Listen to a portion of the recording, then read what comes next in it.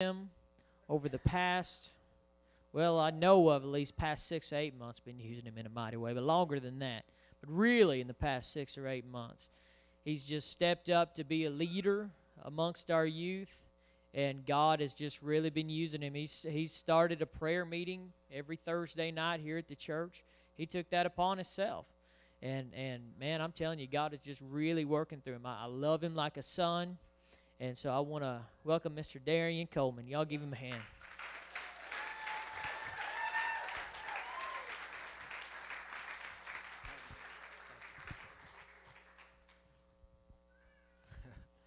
Before I get started, I want to say thank you to Pastor Doug and Pastor Nathan for giving me the chance to this. And thank you to all the ones who stuck around when my head was hard and wasn't doing the right thing. Still needing whooping. I'll be reading out of 1 Samuel 17 tonight, if you want to go ahead and turn there with me.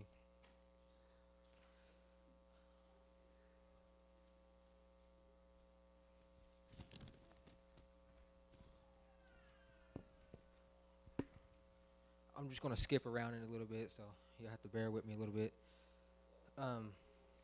Most of y'all know who Goliath was. He was a Philistine who ruled over Israel and made them run and flee every time he stepped on the battleground. Every time he stepped out, the Israelites would run. The people of God would run and flee from him. And in 17, 26, and 27, and David spoke to the men who stood by him, saying, "What shall be done to the men who kills the Philistine and takes away the reproach from Israel? For who is this uncircumcised Philistine that he should defy the armies of the living God?" And the people answered at him after this manner, saying, "So shall it be done to this man who kills him." You know, when I was praying to God about a message to preach, and when Nathan asked me, I was like, "Yeah, no, I'm not ready for this." I was just like, I'll do it next time or the time after that. But I was like, well, let me pray about it first, and I'll see where this takes me. And I was praying to God, and He was like, "Well, you asked to be a man. Here you go." And so when I was praying about this message, it was a message that, it sticks out to everybody no matter who you are. And the message is titled Uncomfortable, because so many times we get comfortable for what we're doing and where God has put us that we forget where He wants to put us. And we get so comfortable for God, just like these Israelites who were comfortable every time Goliath stepped on the battlefield, that they'd run and flee because they didn't want to fight him, because they didn't want to face the people who were trying to put them down with God. I mean, who can stand against us if God is for us? And in this, what I love about this is when David said, "Who is this uncircumcised Philistine to stand against my living God?" Who is this world to stand against our living God? Brother Doug said a couple of weeks ago in his message, 2% of America is homosexuals. That's the only 2%. And they got Congress changing laws for them left to right. What if 2% of Christians stood up and started speaking out? What would God do with us? What if 2% of Christians stood up, rose their voice, and said, "No, this is not what my God wants"? Where would we be at? And as I was reading this, David reminded me, when I thought about it, of Isaac. Because Isaac's not very big and he can't really hurt anybody. Sorry, Isaac. But, that's kind of like Isaac and Caleb fighting. You see the outcome of it before it ever happened. But, after everybody else was just comfortable with where they were and comfortable with what was happening around them, David was not comfortable. God was laying on his heart. David said, "This is not of my people." The people, chosen people of God, the Israelites, and they're comfortable with letting someone who's not even a man of God stand up and try to tell them what to do. And so many Christians today have gotten comfortable with the things happening around us that we forget what God wants to do with us. We get into this world and we forget what He's wanting. Or, the preaching's good and everything's good and your life's going good, so we forget what our mission really is. We just get comfortable where He's put us, and we don't want to stick our nose in anything else to change. And so, when we stand up and have the courage, when Christians stand up and have the courage, I honestly see America turning around for the better. Because right now, America is not looking pretty good. I mean, we're letting everybody else make our decisions for us, and we're letting people get in our office who don't even know what they're doing because they ain't got God on their side. And, when I think about it, it all starts with the men. It all starts with the men in here. I hear men say all the time, I want a house of God. I want my house to be of God. Well, when are you going to stand up and be a man of God? It all starts with the dad, because growing up, you always watch the man. What daddy does, son does. And what daddy does, the wife agrees with, because that's just how it is. And so,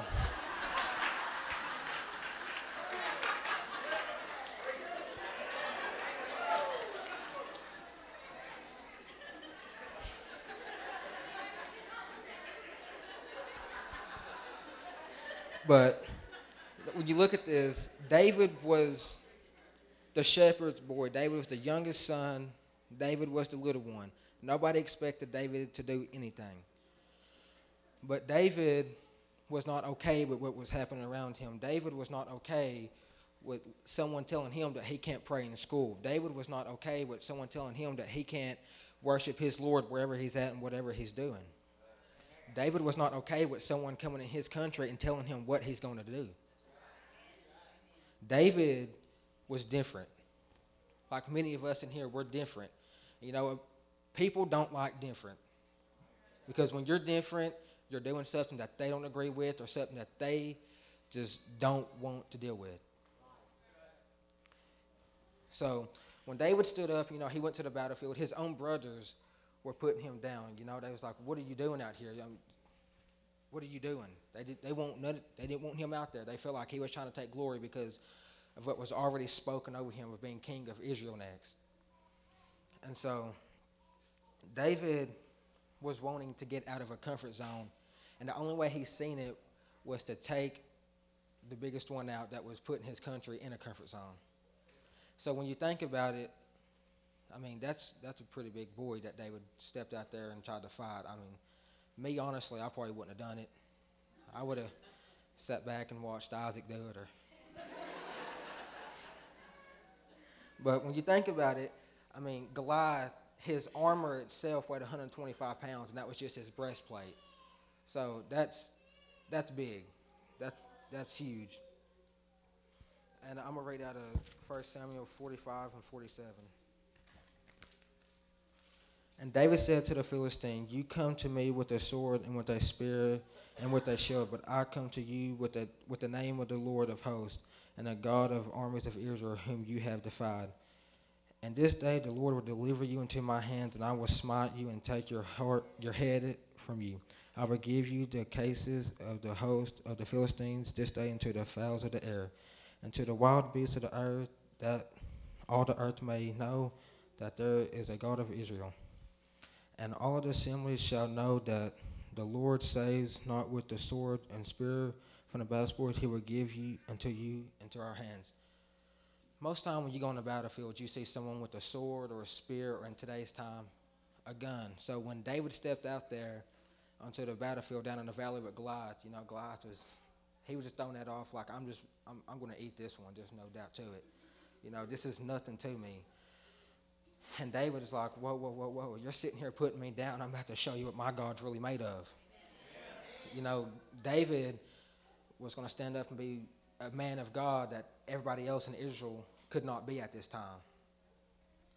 And when you think about it, when he was getting ready after Saul done told him that he was able to go out and fight because he couldn't find nobody else, Saul tried to put all of this armor on him, and David couldn't even walk around it. We're like that today. We're trying to get all of this stuff around us and still have God, and it doesn't work. If you try to put on the world stuff, you're doing nothing with God's stuff. And so, David steps out there, and Goliath tells him that he's going to throw his flesh into the air and feed it to the beasts of the land.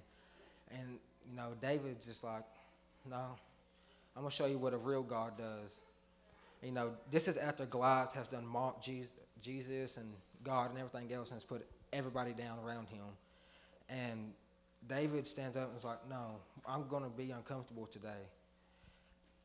And America has a generation that's been awakened by y'all in general as the elders to be uncomfortable. Because if you haven't noticed, our generation can't sit still for nothing. When there's something we don't like, we can't shut our mouth.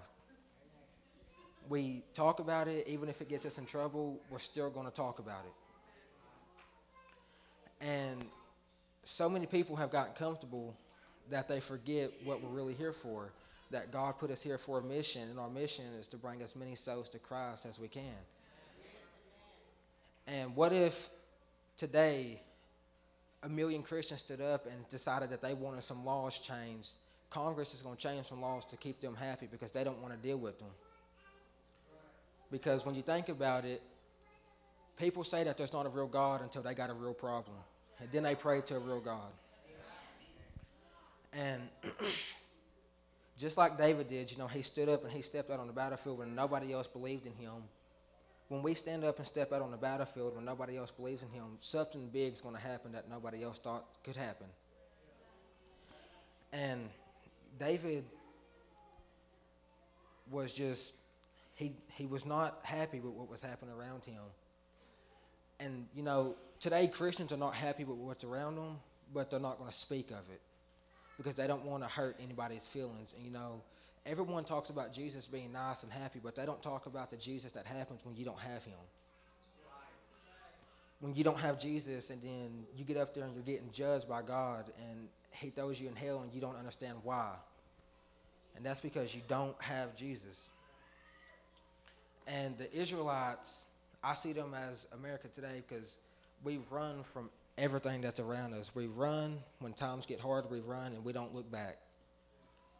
But David was not going to run after he's done took a bear by the beard and pulled the lamb out of his mouth. That's something. Walk up to a bear after you done got the lamb and then you go back to him and kill him. The beard is pretty lenient with him taking the lamb from you. He was pretty happy, and especially just one lamb out of 600. That's nothing serious to some of us in here, but that was something serious to him because he was trusted with that lamb. And God has trusted us with so many stuff, and we're taking it for granted.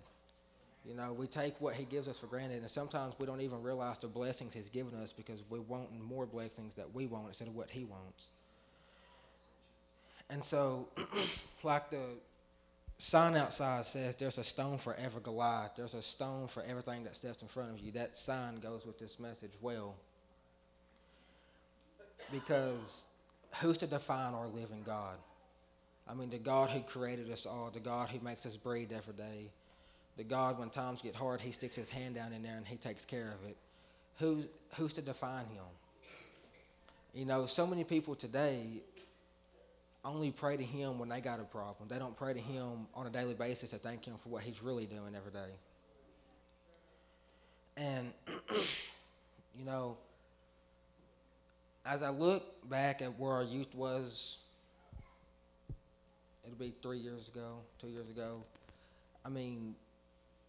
I'm honestly proud to say that y'all have risen a bunch of men and women of God to stand up and do right. Because our time's coming when people from my generation are going to be president and in Congress and senators and governors and stuff like that. And what's going to happen when you get a president of the United States who prays every morning before he does anything, before he passes a vote, he prays to God to see what he wants. America's going to change for the better. And, even when no one's believing in you and no one's watching and no one believes that you can even do anything, there's still a chance that you can do it because just like David, everybody put him down. The king forgot who he was and he even prayed an anointing and a blessing over him that he was going to be the next king. He forgot who he was. And so when you think about it, all of us have giants in here today and all of us face things that we don't necessarily want to speak of because we're okay with it as long as it doesn't be shown or as long as it doesn't show up every time we open our eyes. And this message was not going to be very long, but uh,